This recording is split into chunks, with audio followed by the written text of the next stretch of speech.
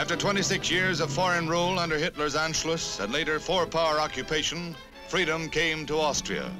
One of the heartwarming results was Russia's return of prisoners. Austria's pledge of neutrality under the treaty led to some of the most affecting reunions in a Europe of war-scattered families. Here in a world of precarious peace lay the perfect symbol of one nation which had achieved it.